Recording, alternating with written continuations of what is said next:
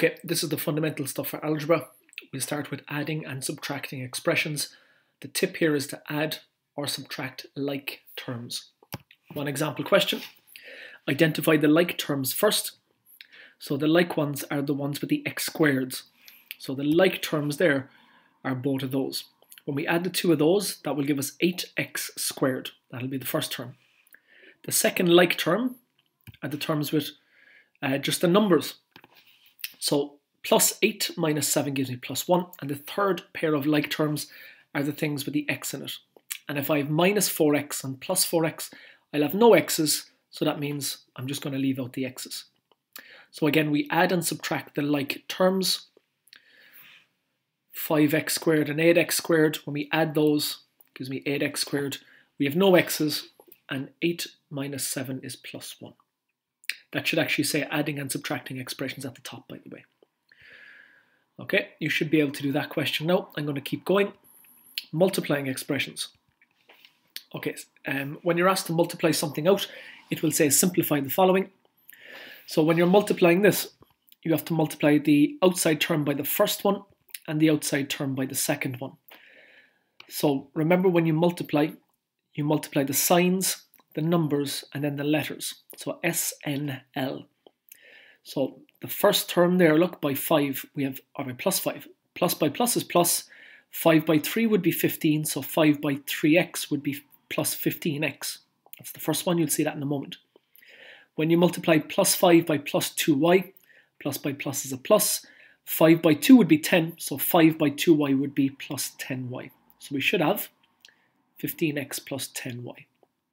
Now you should be able to do those questions. Look, pause the video if you need to write them down or try them, but I would actually try them before moving on to the next variety. Okay, we have two terms in the first bracket, two terms in the second bracket. We're asked to simplify them, which for me means write them along one straight line without any multiplication between the brackets. Now we're going to multiply those out. How do we do it? We multiply the first term by the first term by the second term, and then the second term by the first, and the second term by the second. Okay, so let's start with the first by the first. 2x by 3x. Plus by plus is plus.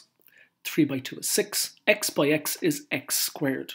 So we'll have a plus 6x squared to start with. Then the first by the second. So that's 2x by plus 2y. Plus by plus is plus.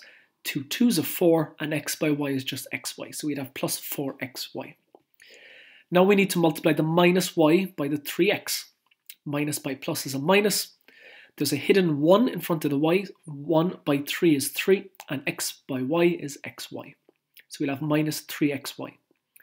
And then minus y by plus 2y.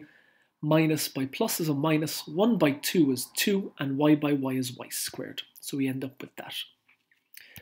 Okay, I should have said there before I displayed the second line, what we now have to do after the multiplication is the addition and subtraction stage, and we add and subtract the like terms. And you'll notice there, from the line 3x squared plus 4xy minus 3xy minus 2y squared, the middle two terms are like terms because they both have xy in them. So I have 4 plus 4xy and I have minus 3xy. If I have 4 of them and I'm subtracting 3, I'm left with 1xy, which is why the middle term in the bottom line is plus 1xy. Okay, now you can try those, and there'll be a second video in a moment.